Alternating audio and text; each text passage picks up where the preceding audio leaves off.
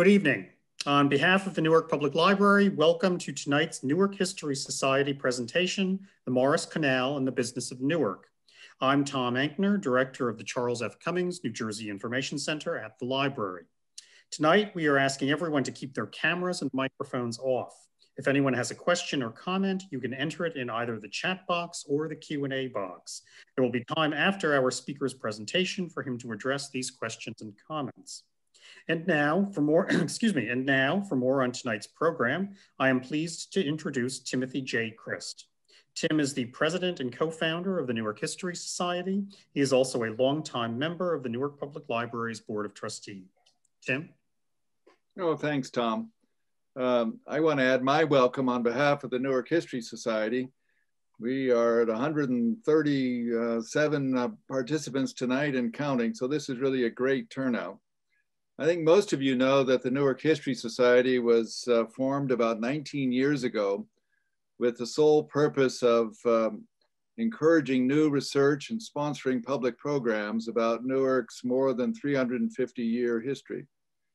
We've done that through our sponsorship of the online Newark Archives project and through about 90 public programs, of which tonight's program about the Morris Canal is just the latest. We're an all-volunteer group, and we're grateful for the support of the more than 200 members and for the cooperation of our partners, the New Jersey Historical Society, NJPAC, Rutgers Newark, and not least, the Newark Public Library. And here's where I should remind you that if you have not sent in your $25 annual membership dues, or if you would like, even better, to become a member, you can do so via our website, the newarkhistorysociety.org, and click on the Join Support tab. But tonight's program about the Morris Canal is one that we've wanted to do for a long time, and we're delighted that John Prieto can join us this evening.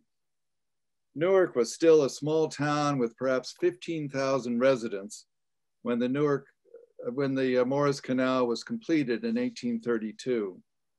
And by connecting Newark to a source of coal, the canal helped to spark Newark's growth into an industrial powerhouse and center for regional trade, much of it to the south, which of course in turn drove the explosive growth in Newark's population in the 19th century. Our presenter, John Prieto, has deep ties to Newark. He went to NJIT as an undergraduate and spent most of his career working in Newark at the New Jersey Board of Public Utilities. He has made a close study of the Newark section of the Morris Canal and has tracked down a remarkable number of early photographs, which he will share with us tonight. If you have questions for John, please use the Q&A tab at the bottom of your screen to pass them along, and we'll get to them during the Q&A session. John, over to you. Thank you, Tim. I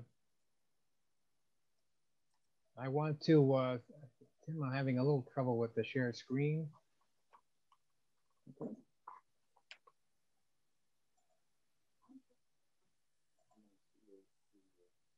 Hey, Diego, you have to make John a co-host. Sorry about that. Okay, in the meantime, Tim, I thank you for the opportunity on behalf of the Newark History Society for giving me the opportunity, and Tom for from the Newark Public Library for sponsoring tonight's presentation. I'm honored to do it. Okay. I think we've got it now. Good evening, everyone. My name is John. I'm with the Canal Society of New Jersey. And again, I'm happy to be here tonight to give you this presentation. It's called the Morris Canal and the Business of Newark. But first, a quick look back at business, if you will, in Newark in the 1700s. Mostly it was farming, things like cider making, and of course shoemaking, And leather and tanning, these two were part of what might be called home factories. This is where you had maybe 5 to 10 people working in a house or a building to make the products. By the late 1700s, Newark really became a sort of a transportation hub. Of course, it had access to the Passaic River and several docks, ferry access. And sometime in the 1760s or 70s, a road was created heading east with some bridges to get over the rivers toward New York City. That came out of the old plank road. Early 1800s, the profile for Newark, it was upgraded to include things like wagons, carriages, hats.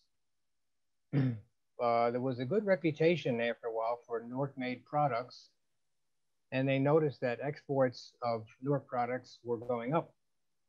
Hey, John? Yes. We're getting a note that some people are having a little trouble hearing you. So again, if you can up your volume or put your microphone a little closer to you, that will help some of us. Okay. Thanks. I do have it fairly close. Is that a little better? Oh, that's better. Thank you. Okay, good. Sometimes it shifts down. Okay, so population was increasing. You had, with that, more skilled labor. And basically, the important part of that was the industry was, in Newark, was shifting beyond self-sufficiency and home products. But manufacturing was still a very slow process. So really, Newark needed a catalyst to grow. 1822, the Morris Canal as an idea. The canal really was a vision of a waterway to help industrialize northern New Jersey and the New York City area by, as Tim mentioned, bringing coal from the Delaware out to the Hudson. So this is what the typical canal boat looked like. This is a longer one. The earlier days, they were shorter.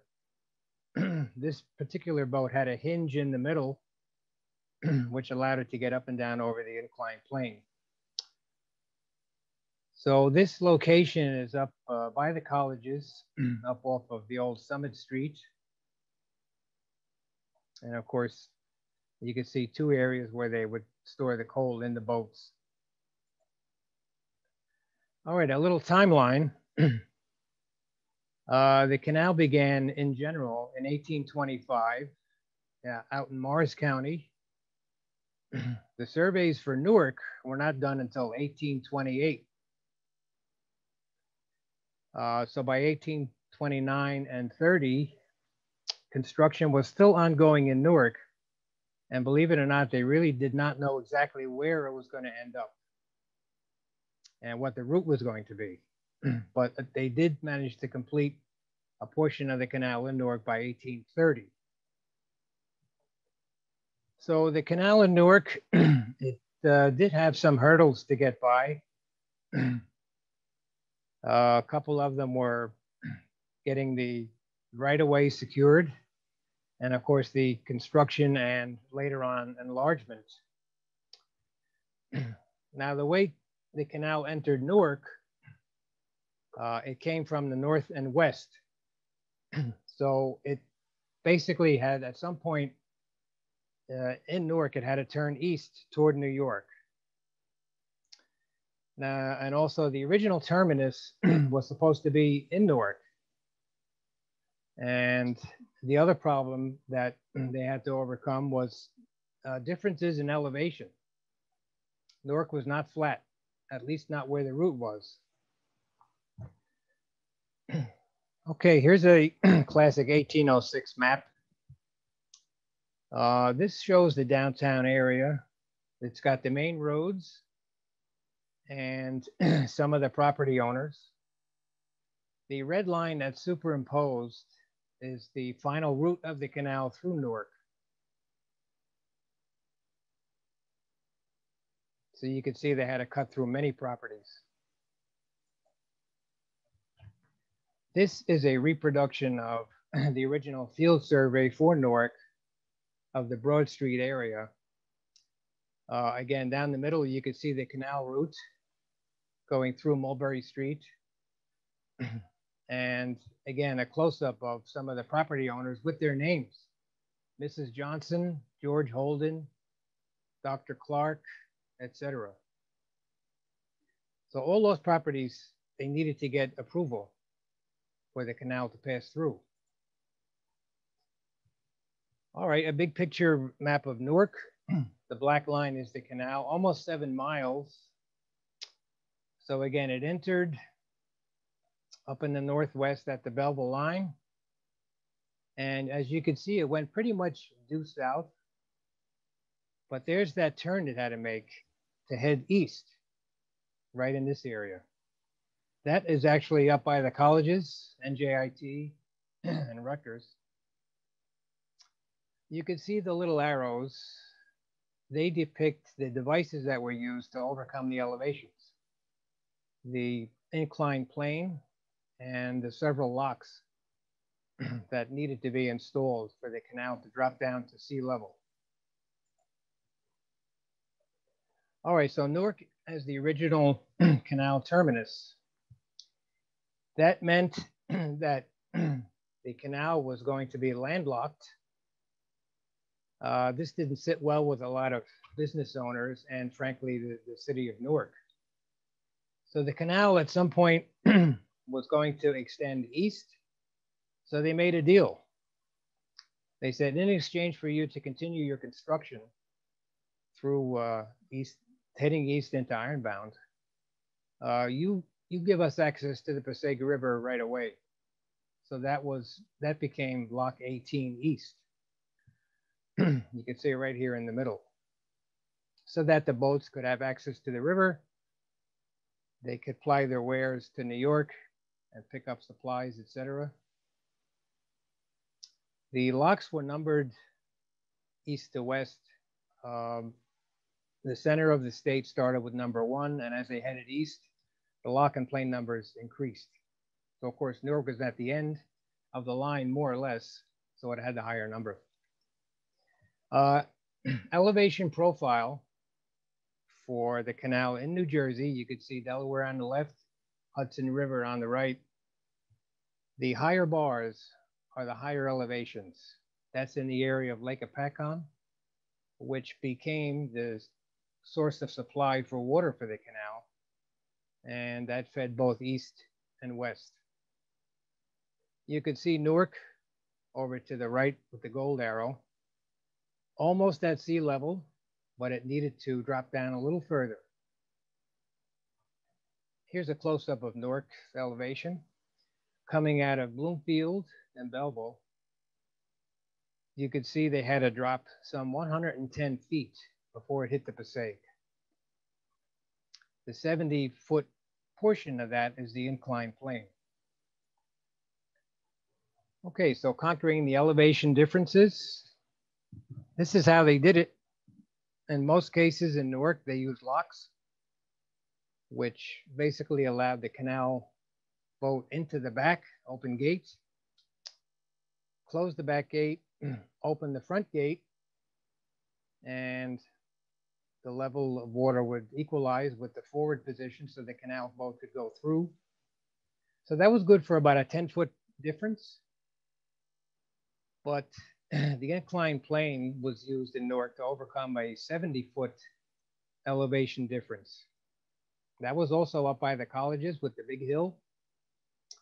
The inclined plane, the way that worked was it took water from the top, raced it down the flume, down the penstock, turned the turbine, which turned the drum, which pulled the cable, which was attached to the cable car, where the canal boat would slip into at the bottom, and the action of the turbine would pull the canal boat and the cradle car up and down. So again, a 70-foot elevation drop for plane 12. So these are some of the pictures of the locks and the plane as they were in Newark. This is Lock 16 on Lock Street, appropriately named enough, right by NJIT, my old alma mater. Plane 12. Okay, you see it's double tracked. The way the turbine mechanism was set up was that they could have one boat going up and one going down simultaneously. That saved time and moved cargo faster.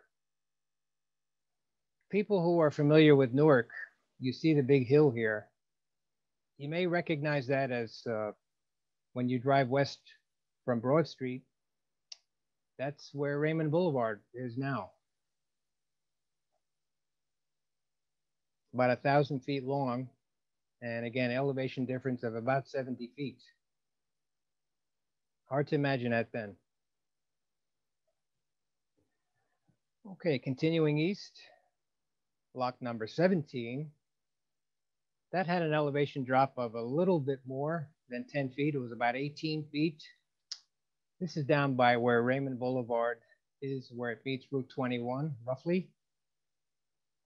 You can see at the bottom of the picture, the canal forks. To one side is the aforementioned Lock 18 East to the river. And the other leg is the continuation of the canal into Ironbound. This picture dates to about 1870. You can see the wagon here.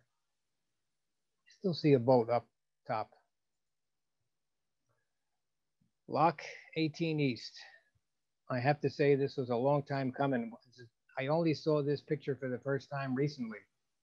This is where the canal opens to the Passaic River. Across the river, this is a later picture after the canal was abandoned, but it does show you how it looked across the river to Harrison.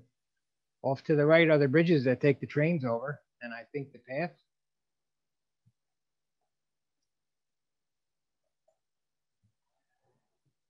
So heading east into Ironbound, Lock 19 was the last 10-foot drop. That was by Ferry Street and Blanchard. And Lock 20 actually touched the Passaic River. So that was more or less a guard lock, what they call. That's where the canal boats were set free into the river on their way east. Okay, in the beginning, this is from the Niles Register from 1829, reporting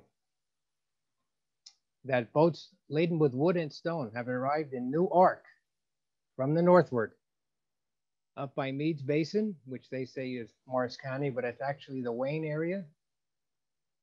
That meant that it would have had to pass through Little Falls and work its way all the way back down through Bloomfield and then Newark.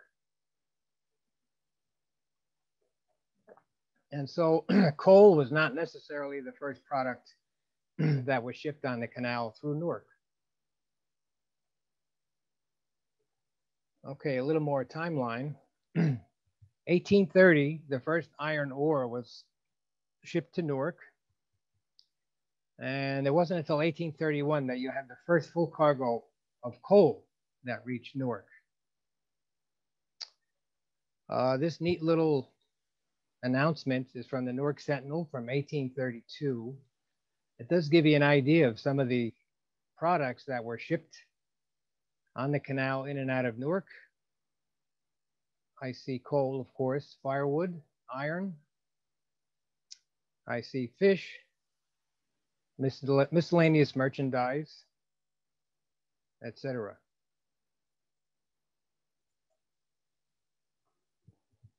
Okay, this is a summary of the benefits of the Morris Canal in Newark. Okay, coal was pretty much number one. That was brought in to fuel businesses. Employment and increased and higher standard of living transportation costs were reduced. You had access to new markets. It also created additional businesses and competition. Of course, the labor force became more skilled. Costs of productions were lowered. You actually had businesses set up to help other businesses. Nearby streets and roads became developed a little faster, and coal became cheaper. And the main coal that was shipped was called anthracite from Pennsylvania. This was a cleaner burning coal as opposed to bituminous or charcoal, which was a lot dirtier. So that's one side effect that Newark experienced, was cleaner air. Okay, so coal, big business in Newark. You had 21 coal yards in Newark. They were big storage areas. And you had 5 industrial coal handling facilities. Some of those were further east. Of course, many coal users. And Newark was prominent enough to have a Lehigh agent in the city, and also a coal exchange office, which I believe was on Broad Street.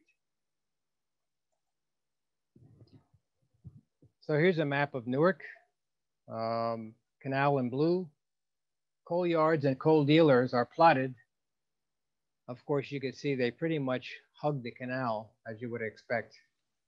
The dispersion of these yards tilted more toward the left, which was where a lot of the smaller coal-using industries were. Further east, you had larger industrial companies, and some of those had their own storage facilities right on the property.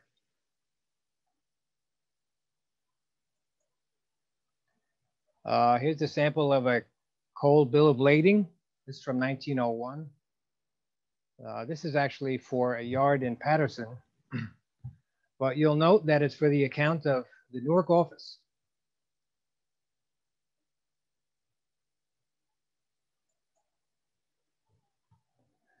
Here's a neat ad I found in the Newark Sunday Call announcing the availability of coal by a Mr. Kenneth on Orange Street with his associated branch office on Market Street.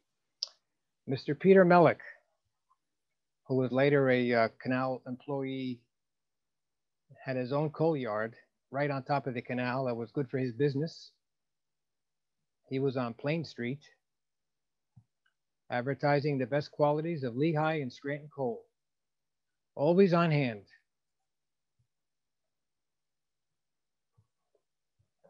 Speaking of coal boats, this picture is north of Bloomfield Avenue at what appears to be a coal yard. It's tough to see, but you could read Lehigh in the back and a toller sign in the middle where it says coal. Here's the canal boat, either just loaded or about to load up. If you'll notice off to the right where the shrubs are, that is the future location of the Newark's Branch Brook Park. And in between, you can see the rundown pathway. That is the towpath where the mules were walked and pulled the boats. I love this picture. This is the foot of Plane 12, Raymond Boulevard. This canal boat is already in the cradle. It had just come out of the water, and it's about to go up. And you can see in the hold, they have what appears to be coal, or it could be stone. And I believe that this was a fascinating mechanism to many people, because every picture I've seen always seemed to have people looking around. In this one, you see a lot of kids hanging around. They must have been fascinated.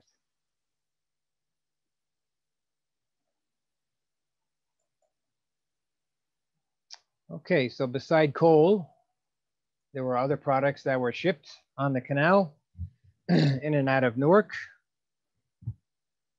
So flour was common, produce from the west logs, cordwood. They also shipped animal hides for processing, the occasional order of whiskey, black powder. They had to be careful with that, no smoking. Construction materials, brick and lime. They even shipped ice on the canal. Now that was from the West or even locally. And fertilizer and manure. That generally went west to the farms. Since you had a lot of mules and horses in the city, it went to good use out west. And the occasional load of sandstone, which were used in some Newark churches and the old jail. Here's an old receipt for goods shipped through Mr. T.V. Johnson, who was down by the docks by Lock 18, 1840. It's very tough to read, but I could decipher a few items: fish, coffee, candles,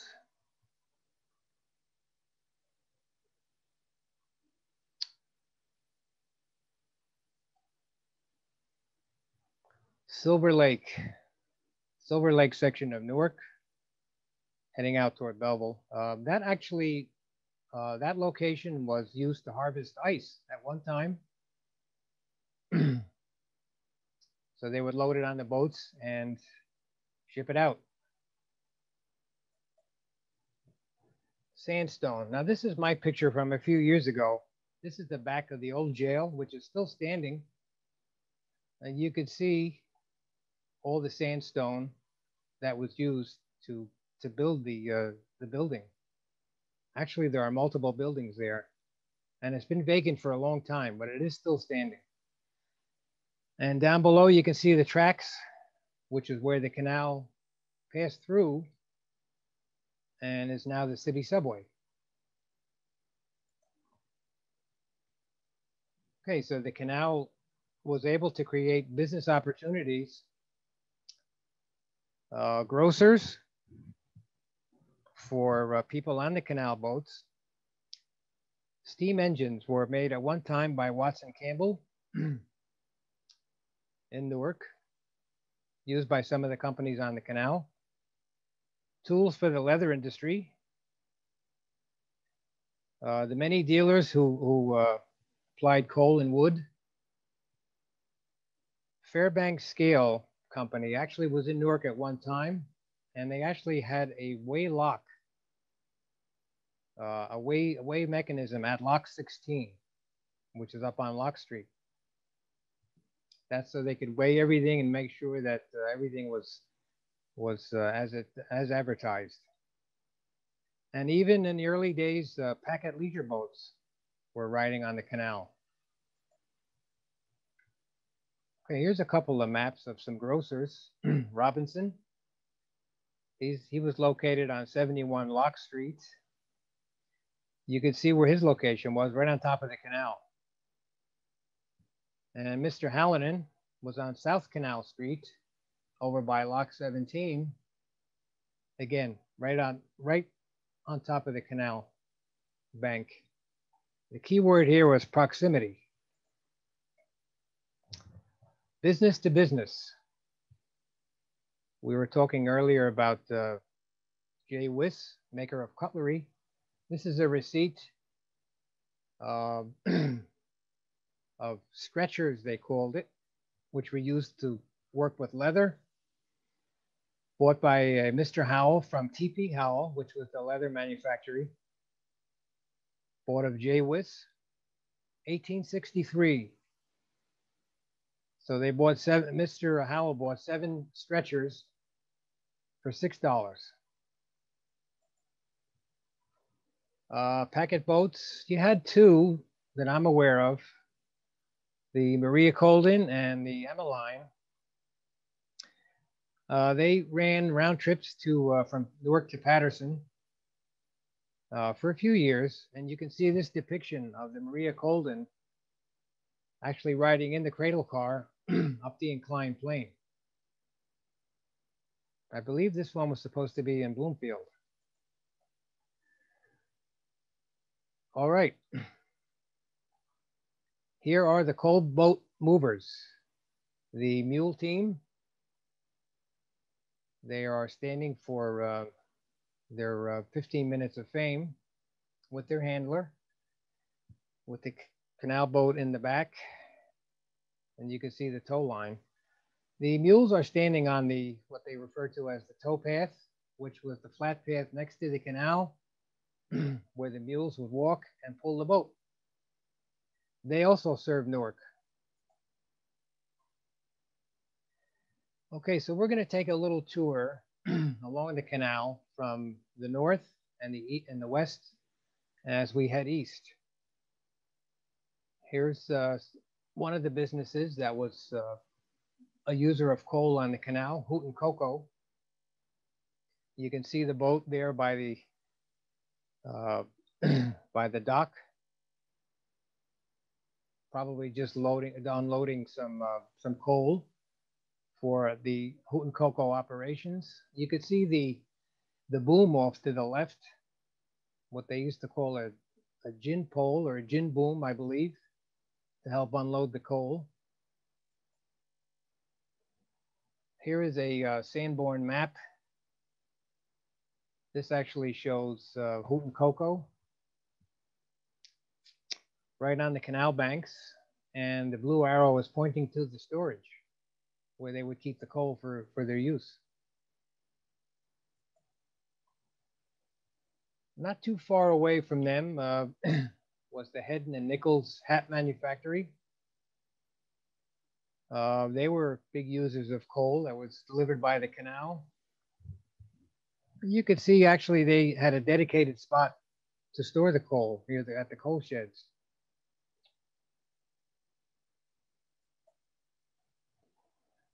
We talked about the whisk factory. They were in different locations, but at one point they were on Littleton Avenue. You can see their big factory. They were not very close to the canal, but there is documentation that they received steel for their cutlery from Rockaway along the canal, as well as coal to run their factory. Okay, we're heading toward Lock Street. Smith Leather, they processed hides that were delivered on the canal and also coal. The arrow to the lower left is pointing to the basin. That was a wide part of the canal where they had room where boats could pull over to the side to load and unload.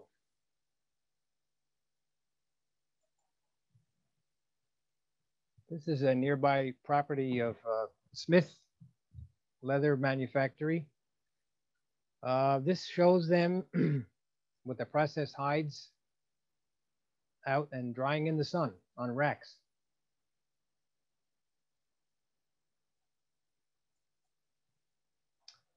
Okay, as we swing around the bend here from Smith, we see T.P. Howell. They're the ones who bought those stretchers from Wiss. They had a big property, big leather manufactory outfit. They also received hides and coal via the canal. Here's a nice colorful map showing T.P. Howell around the bend. T.P. Howell was, a part of their building was actually right, but if you look at the lower left, right by Lock 16. Moving to the right, you see the wider part, the basin. Swinging around, we pass Smith.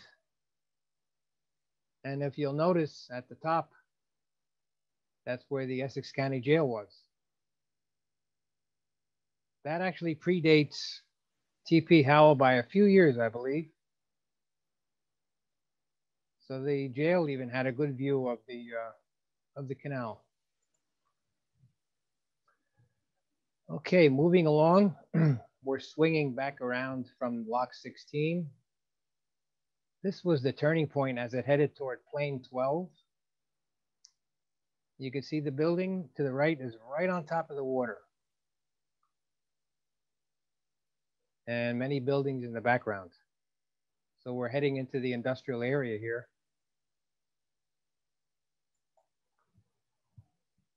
This is a great close-up picture I found of a canal boat with miscellaneous items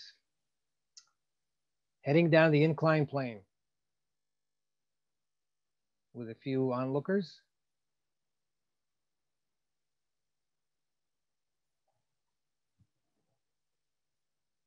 Okay, heading toward Washington Street. Here is the Bannister boot and shoe manufactory. Again, right on top of the canal, you can see toward the middle, the canal boat. Now the arrow points to a smaller steam tugboat,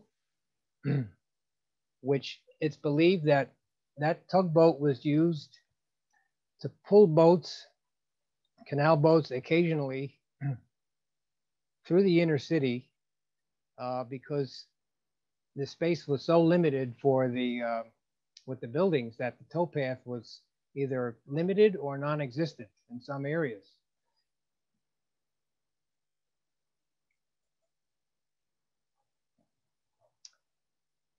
Okay, moving further east, we see the Schmidt coal yard. They handled a lot of coal. They had, which was not the usual case, they had a power coal mover and tramway, which helped get the coal off the boats, up and over to their yard for storage. So here's a picture of the canal right by the Schmidt coal yard. You can see how high the Schmidt's facility was. It actually had an elevator and a conveyor that lifted it back up off the boat and onto into their storage yard. This particular picture is interesting because they had to lower the water and drain it out to make repairs to the walls, which were caving in.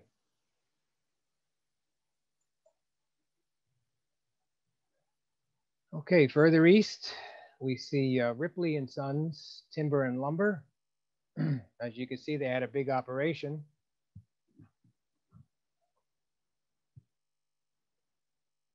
You could see the river in the back and a depiction of the canal on the other side. The Sanborn map bears that out. Off to the right, you see the river. They even had a little slip for boats to deliver items. And to the left is the canal. So Ripley was in a good spot. He had access to great transportation. Ripley received unprocessed logs and processed them on site, and also coal to run their machinery. Another neat old picture passing by Ripley's property. You can see the mule team pulling the boat.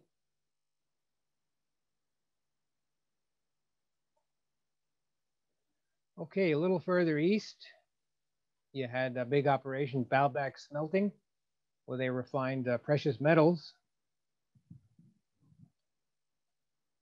Baalbek also had, it was in a great location. They were next to the canal and the river. Another Sanborn map. You can see they had the canal first, a little bit of property, and then the river. At one point, they even had overhead trams to help carry products back and forth from the canal to the property.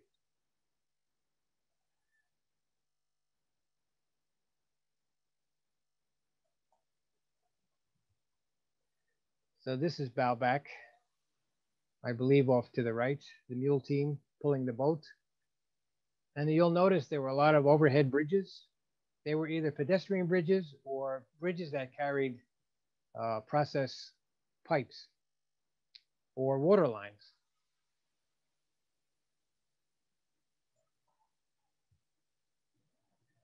Okay, further along, New Jersey Zinc, they were in ironbound by Chapel Street. They received iron ore on the canal from the west, zinc ore rather, mostly, some iron, and also coal from the canal. So you could see they were big enough where they had internal tramways that would deliver from one side of the buildings to the other.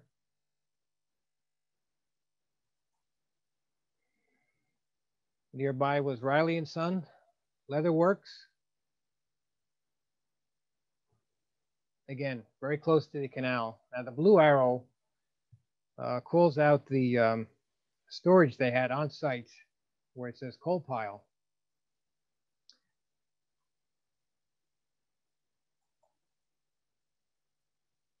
Okay, so we can go ahead and say that the Morris Canal in Newark, you might consider it what they call an agglomeration economy. That meant that there were economic advantages with the canal in Newark. Businesses wind up clustering near the transportation. First, that was the canal, later the railroads. They eventually experienced lower costs, transportation and production, more skilled workers, as we mentioned, and more interdependent businesses. This all led to the growth of Newark. Here's an example of interdependent businesses. Proximity to the canal, they are plotted out as such. L is for leather manufactories, and T is the associated tanneries. They're all right near the canal and next to each other. That led to other interdependent businesses, such as hats and shoe and boot manufacturers. This may be one of the early examples of urbanization.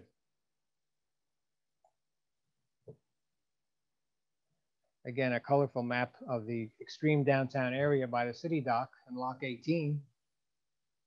In effect, the Morris Canal in Newark acted as a magnet. And you can see the big mixture of business,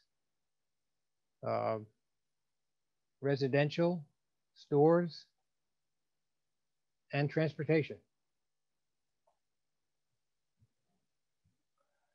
Okay, I compiled a few relevant statistics about the canal in Newark and its influence. As Tim mentioned earlier, population increased. From the period when the canal more or less was under construction to 1851, the 25-year period, the population of Newark went up 5 times. And between 1840 and 1850, doubled. 1826, 80% of the labor force in Newark was involved with manufacturing. That's a pretty high number. Number of business establishments between 1830, about the beginning of the canal in Newark, up to the doorstep of the Civil War, up 469%. And in the 1860s, which was, it was really a peak time for the canal, factory capacity utilization, near 100%. Hard to fathom. So other industries in Newark that were dependent on the canal, A.W. Kenny, they made chain for the inclined planes at one time. Alger Company, they made castings for the planes, iron castings. At one time, canal boats were built in Newark. And the India Rubber Works, they actually used canal water at one time for their operation. That became a source of friction later on. Here's a map of India Rubber Works right near the inclined plane. And you can see the various pools of water and access that they had. This is from 1868. Okay, as it turned out, the canal was a great wayfinder in advertisements. You can see the gold arrow is talking about Gould Machinists. You notice there's no address here. All it says is inclined plane of Morris Canal. So since most everybody knew where the canal was, they were sure to find Mr. Gould.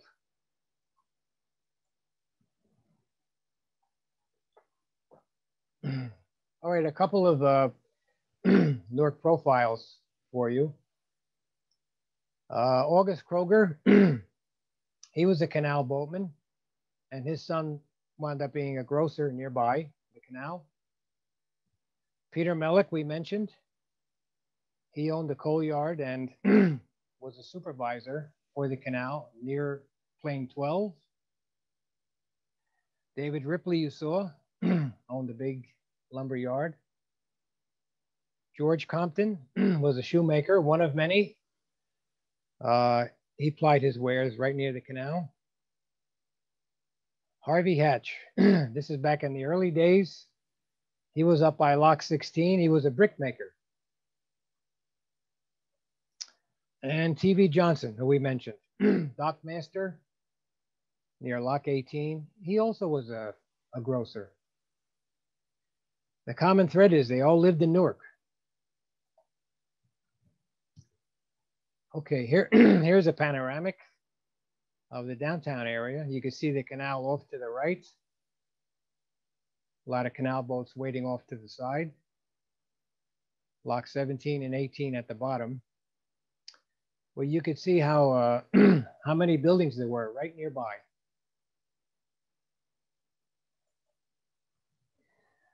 Now, a close-up of that picture reveals a building which apparently seems like it was built right on top. And it was. It was the Newark Center Market.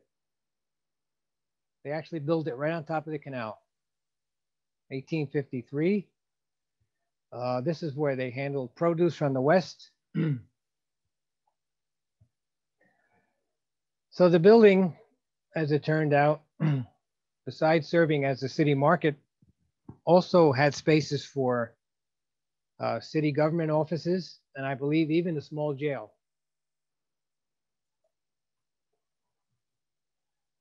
Market Square, this was right next to the Center Market. And what looks like a very busy workday. Many people in wagons and horses, I'm sure with lots of produce. This is right on top of Mulberry Street.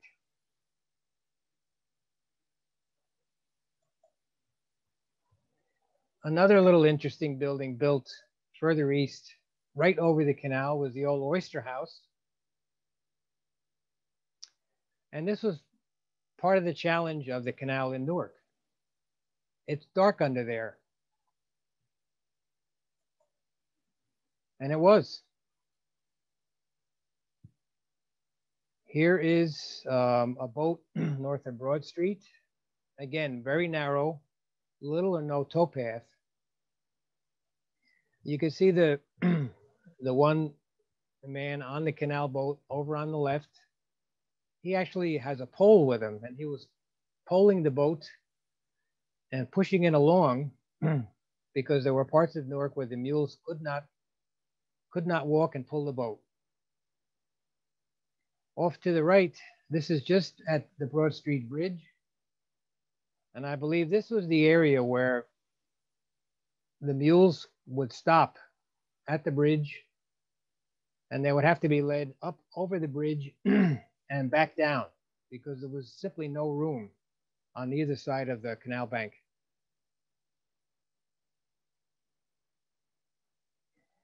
For reference, the canal width was 32 feet as designed. Later on, when the expansion came, they were supposed to go up to 40 feet, but I don't think they were able to do that in a lot of parts of Newark. There just wasn't any room. Okay, this is down in Ironbound. You can see the canal team, the mule team pulling the boat. They are on a very thin strip of towpath. To the left is the canal.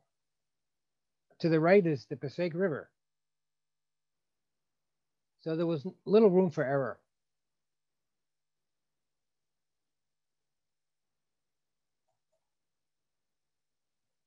Another narrow space. This is up by Plain Street. Again, with the buildings where they were put, very limited space for the mules to go through if they could go through at all.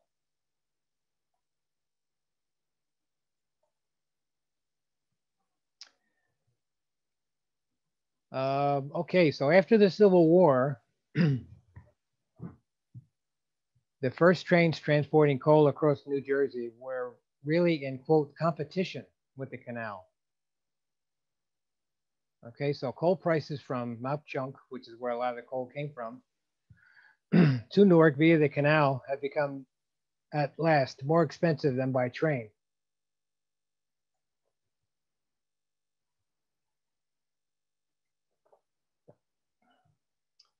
And so there was a shifting influence of coal in Newark relative to the canal.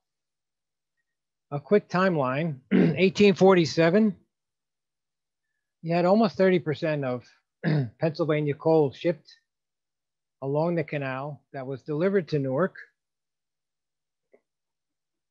By 1870, 2/3 of the coal from Pennsylvania was shipped out to Tidewater, went right through. By the mid-1870s, more coal was shipped by rail. And a greater amount of coal was shipped by the related Delaware and Raritan Canal, as opposed to the Morris. And by the 1900s, with the railroads taking over, there were more what they called coal pockets that were put in place in Newark. An example was a coal dump storage area down by South Broad Street that really became the controlling factor of the trade.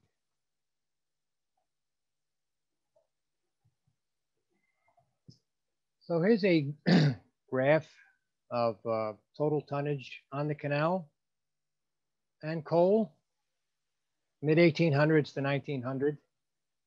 The orange graph peaked at about 1866. That's for everything. But you can see over the years, total tonnage on the canal was going down and down. But coal as a percentage of the tonnage actually was going up. So there was still use for the canal relative to coal. Speaking of which, here's a later photograph of a canal boat. About 1915, with the mule team pulling off to the right. Again, this is up by the Branchbrook Park area, off to the right. By that time, the park, I think, was pretty much open.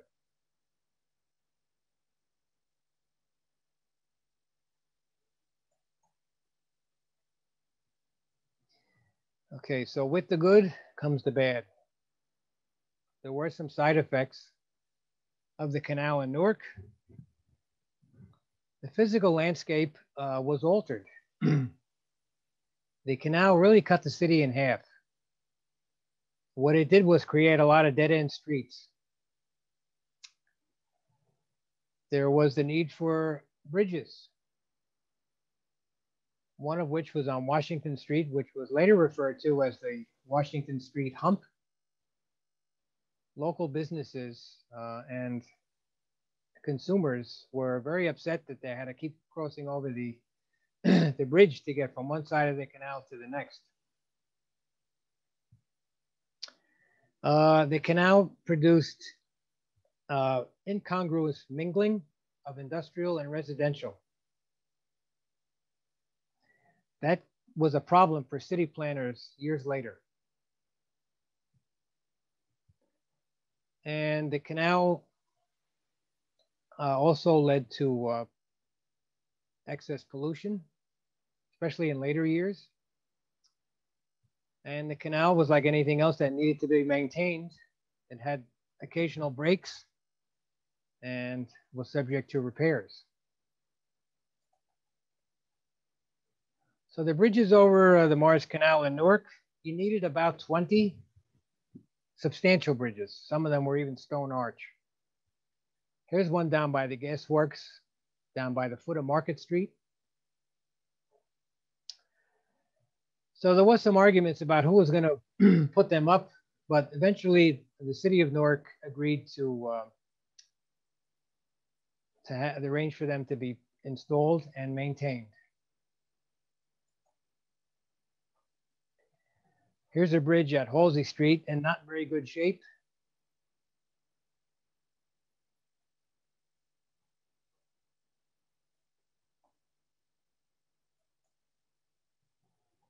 Here's a more substantial one in later years. Hudson Street. This is up by Central Avenue.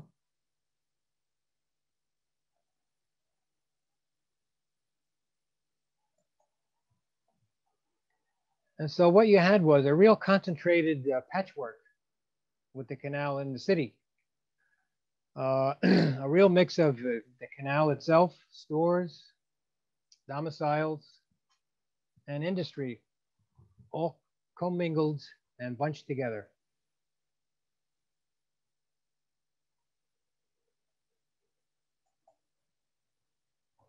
This is a dramatic picture of a canal break.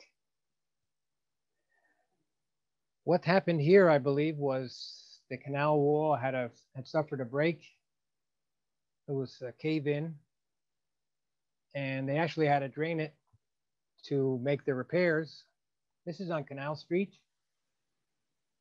You can see the Oyster House, by the way, in the background.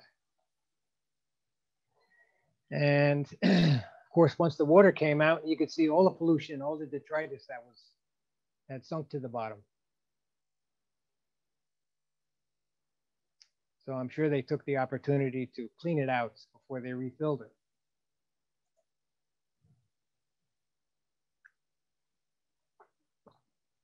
Okay, so Newark and the canal was also the site of many groups that used the canal for different activities. At one time, the Civil War regiment was located near the canal, up by Roseville. You had the Newark Camera Club. Their outings included the use of the canal boats. At one time, there was an agent, it is reported, that served as a spot for the Underground Railroad. We believe that was Mr. T.B. Johnson. The waters of the canal were used occasionally as a baptism site, and of course canoeing, fishing spot, especially up by Orange Street, and a swimming hole. Here's an updated plaque, Camp Frillingheisen, of the regiments that were up in Roseville by Orange Street and Bloomfield Avenue. I believe they actually used the canal for recreational purposes and swimming.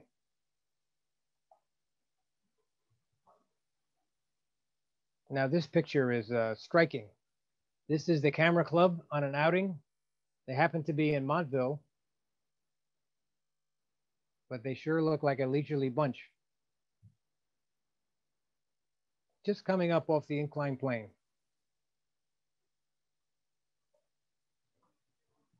This picture is a little grainy, but it does show the kids fishing at Orange Street. about 1908.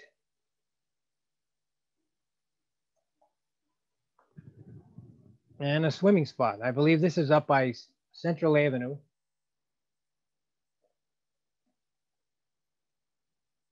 Big crowd.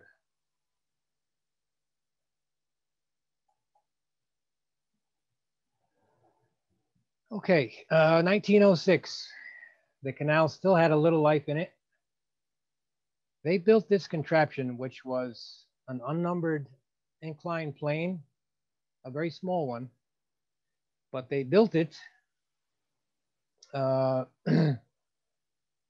have the canal boats come up out of the water, ride over the railroad, and back down to the water. That was the Delaware, Lackawanna, and Western. At one time, the canal actually went under the DL and W tracks. Unfortunately, the tracks had to be lowered because in 1902, there was a severe accident where students were killed who were riding a nearby bus that collided with a train. So they had to do something. And this is what they came up with. This plane, by the way, was not hydraulic. It was electrically powered. And what it did was it allowed the canal to keep operating for several more years. The kids seemed fascinated by the mules.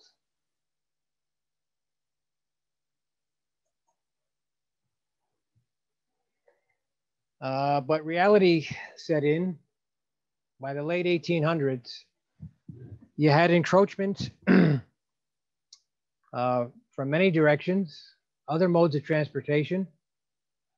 There wasn't much in the way of canal boat business. Even city planning. They were all closing in on the canal. This is the inclined plane, plane 12. It actually is crossing the High Street trolley tracks. And there was a gate there to avoid collisions.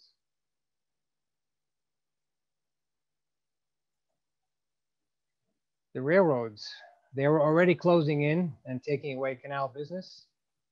Here's one down the Ironbound, crossing right overhead, almost touching the water, it seems. 1902, work on the railroad down by Market Street. It appears that they had to work near an arch, which was over the Morris Canal. So they had to work around it, if you will. So the walls were closing in. Branch Brook Park, by the late 1890s, construction of the park was underway. Canal was still operating. Now you can't see it, but the blue arrow points to a fellow who's there next to the canal. He was the canal watchman who was brought in to walk the path and make sure that the canal was still intact while they worked on the park over to the right.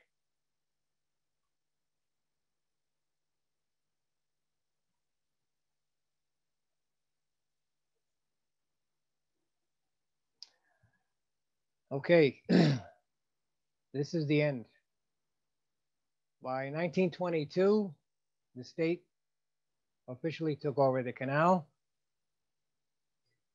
1924, the canal was officially abandoned, which meant that there was no more navigation.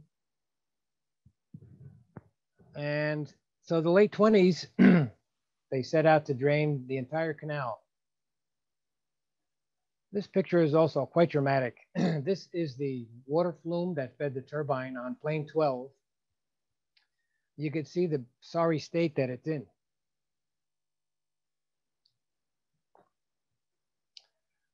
And so Newark did not know exactly how to use the canal through the city. It was stated, though, that they wanted to use it for internal transportation of some sort. It's another dramatic picture.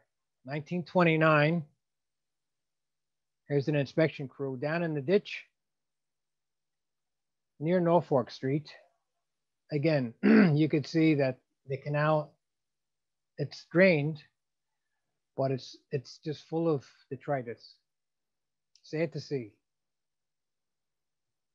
So there were many ideas on what to do with the canal, such as a high-speed train or even a water supply route. But what they decided was to go the way of transportation, and that was the beginning of the Newark City subway. This picture is the the city subway under construction, right on Raymond Boulevard, and you can see it's heading west, where it's going uphill.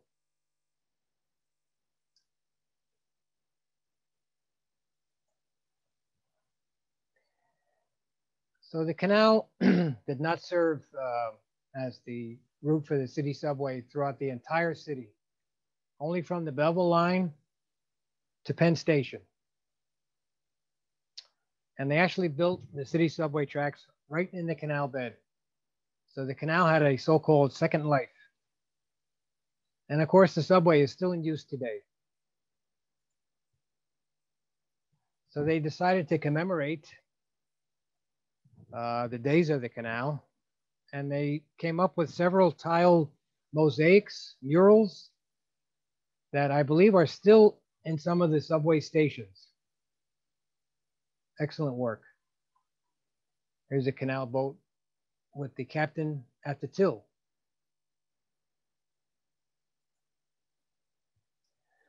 I went ahead and added a few comparison pictures. Here is the Smith Leather on Lock Street back in the day. Here's a picture I took on the right of pretty much the same location. You can see the tracks where the canal used to be. But instead of a leather factory, you have a parking garage and a dorm. Such is progress.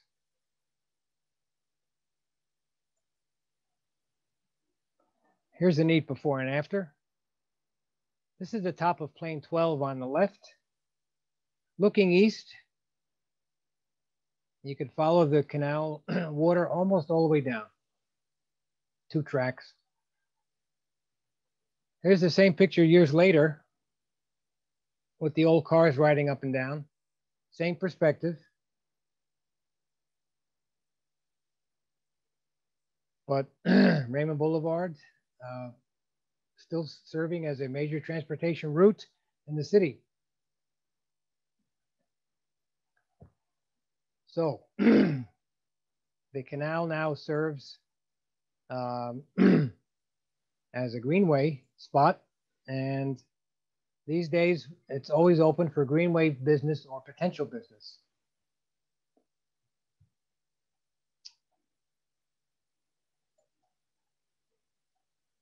And that's it. Okay, well, thank you, John. That was terrific. You know, I had made up I'd come up with some questions of my own just in case nobody asked any questions, but we're not going to have to use any of my questions because we got lots of questions here. Okay. Okay, so let me give you some of these. Do you know how the construction of the canal was financed? It was, I believe it was a joint effort between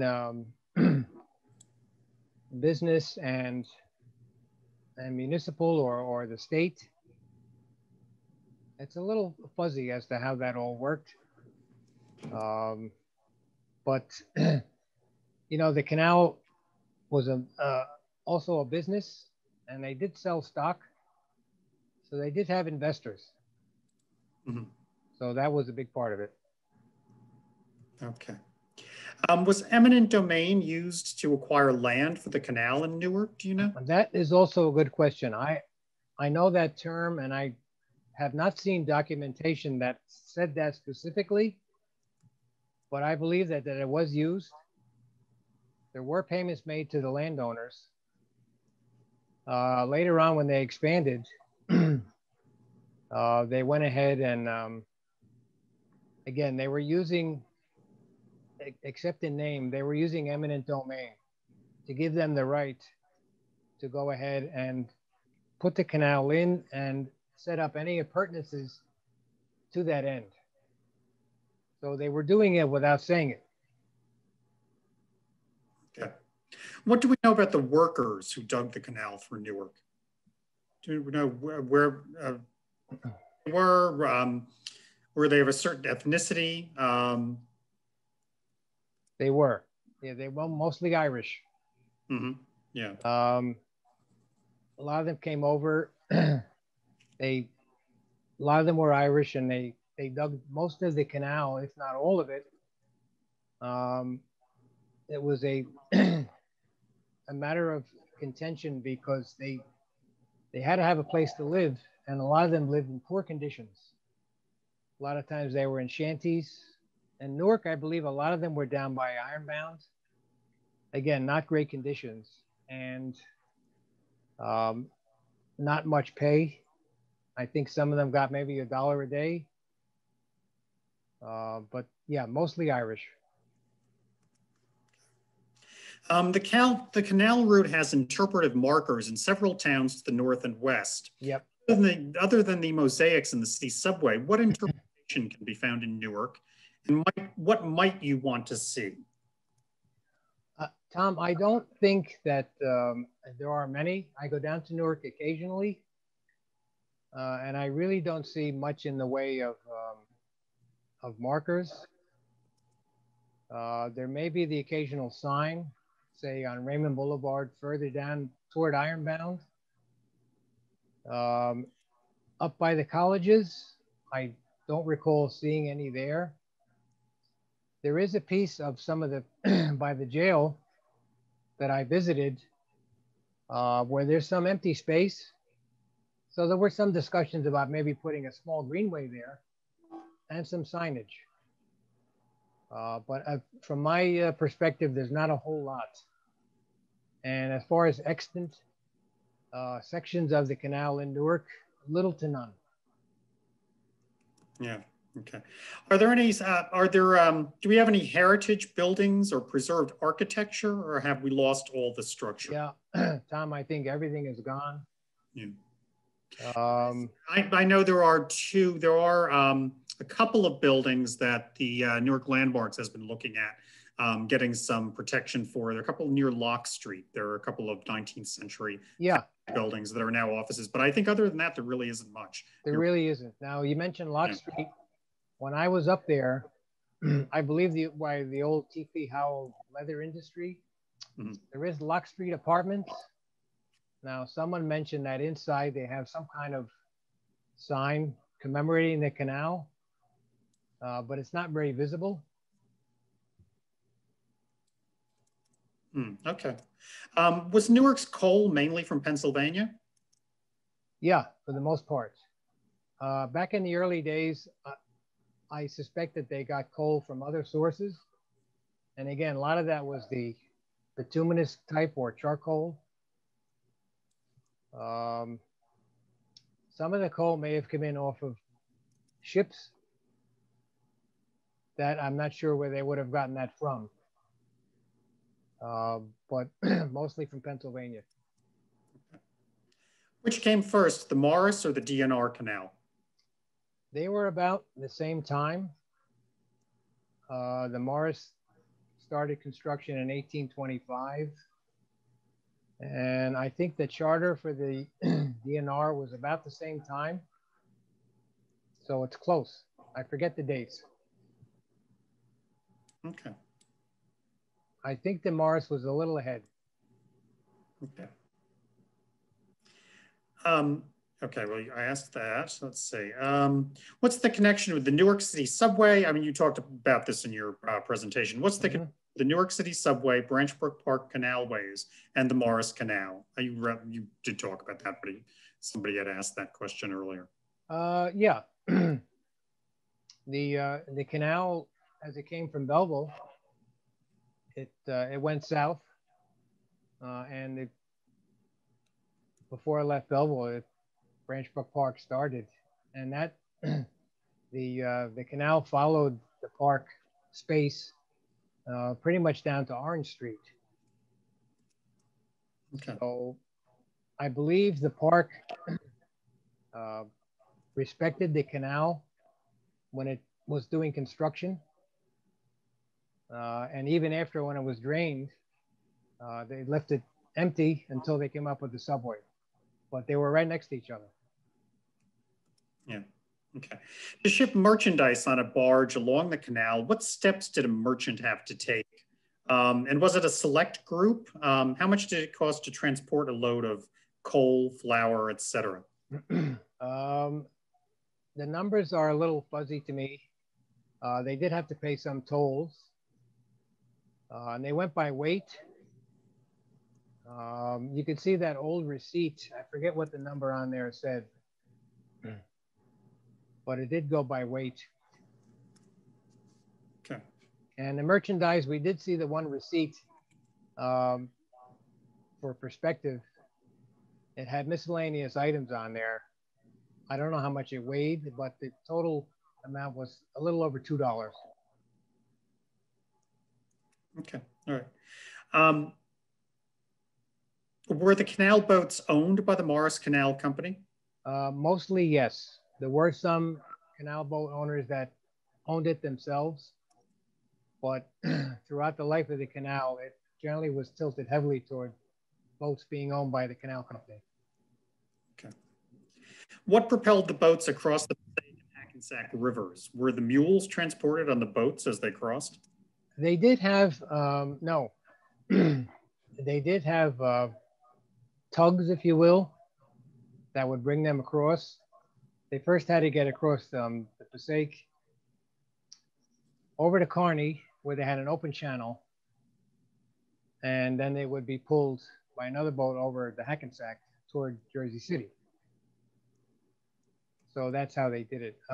There may have been some steam tugs involved, but generally they were pulled by other boats. Yeah. So now you talk about how narrow the canal was in parts of Newark that it went through, but other than those portions, were the canal boats typically pulled by two mules? Yeah, they mostly mules. I believe at some point they used horses on occasion, but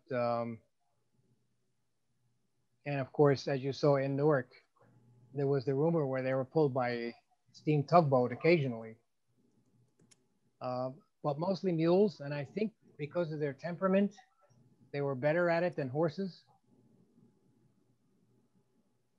Okay. Did any of the businesses or factories discharge waste into the canal? Yeah, for sure. I read a story once where they talked about up by the jail. They wrote a story about how T.P. Howell, for example, which was the leather manufacturer, they were discharging waste right into the canal. So that became an issue in the late 1800s. And for some people, one of the reasons why they wanted to close the canal because it was so polluted. Yet it was still being used as a swimming hole. Yeah, in some spots. Yeah. Yeah. Okay. The narrow canal in Newark, was it due to the fact that adjacent buildings predated the canal? The buildings that we saw in the pictures, that's not likely. For some reason, they allowed the buildings to be built right next to the canal. So business being what it is. So while the canal width may have been close to the 32 feet, it did cut into the towpath. And so in certain spots, the mules could not be used. Okay.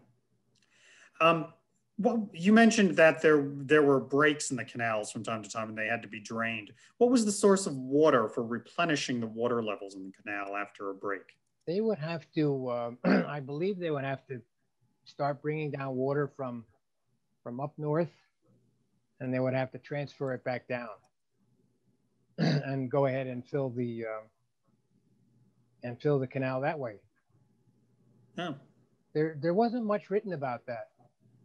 in my research. But yeah, eventually they would have to refill it from the higher elevations and just bring it down. Newark had a couple of big breaks, 1840 something, and I believe in the 1880s. And again, you saw the one down by Canal Street where they actually had to, I believe, drain it on purpose to make the repairs. Sometimes it was weather related. Okay. So is this material that you presented to us tonight, and everyone's very impressed by it, is it available online anywhere? This is not. This is my own PowerPoint, if you will. Mm-hmm. So I believe it's being recorded. So anybody who wants to see it again, yes. You can certainly see it again. Yeah, but a lot of the pictures, of course, are from different websites, certain libraries. Okay. Yeah, I noticed you had a lot of pictures. I mean, what were some of the sources of information for the pictures you used? Well, you can always start with the internet. A lot of it is posted. Mm-hmm. Not all of it is accurate in description, so you have to kind of know. Other sources would be other materials. Sometimes people post things on social media, pictures I've never seen before. And, you know, some old history books and even old photographs that I think they have at the Canal Society. I've seen some of those. Hey, Tom, this is Tim. Let's one or two more, maybe about the depth of the canal as designed and maybe about the Underground Railroad. And then I think we need to bring this to a close. And okay. So what about the Underground Railroad? What's known about the role? Very little. The connection. I saw the Barbara Collada book where they talk about how some of the slaves may have been moved through Newark, and that one of the agents down by the docks supposedly was helping them onto ships and to get out of the area. So there's not a whole lot known about that, but I thought it was enough to make mention that that could have been going on. Okay. There is anecdotal evidence, if you will. Got it. All right, so back to you, Tim. Thank you very much, John. This was yes, terrific. Thank you, Tom. And this will be available on the library's Facebook. It'll be available on the Newark History Society's YouTube, and I believe we may also have it on the library's YouTube as well. Okay, so back to you, Tim. Yeah, John, one of the drawbacks of a webinar format is that we can't all clap at the same time and let you know just how good this was. I can feel it, Tim. I appreciate it. Yeah, just an awful lot of questions and comments and such. So thank you, and we're very grateful. Yes, thank you, Tim and Tom, and thank you, everybody. I enjoyed it, and thank you for the opportunity. Yeah. We will be posting this on the Newark History Society's YouTube site in just the next couple of days. So, the Newark History Society's next program will take place on Monday, March 1st, hosted by NJ Pack this time. We'll discuss some forgotten Newark riots in 1834, 1854, and 1917. The topic is a lot more timely than we suspected when we put this program together, given the mob at the Capitol 3 weeks ago. There have been mobs throughout Newark history and American history. So please join us then. Again, if you want to get on our list, send an email to newarkhistorysoc, S-O-C, @gmail.com. Hope to see you then, and thank you for joining us tonight. Good night.